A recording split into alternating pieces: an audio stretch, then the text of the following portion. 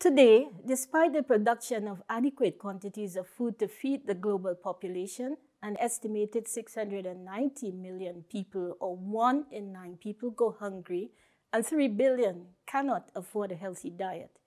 At the same time, tons of food are lost and wasted. Food loss and waste represents a waste of significant and scarce resources that are used to produce food, including water, soil, energy, labor, and time. It also translates to the emission of greenhouse gases that contribute to climate change. Reducing food loss and waste can strengthen food systems and benefit society as a whole. It contributes to improving food security and nutrition, reduces greenhouse gas emissions, lowers the pressure on land and water resources, and increases productivity and economic growth.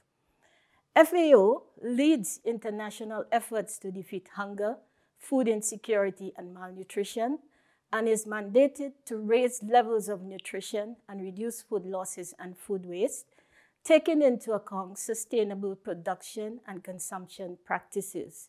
The observance of an International Day of Awareness of Food Loss and Waste, as proclaimed by Resolution 74/29, adopted by the United Nations General Assembly on December 19, 2019, provides an opportunity to highlight successes achieved in reducing food loss and waste, and to reflect and take stock of actions needed going forward toward achieving SDG Target 12.3.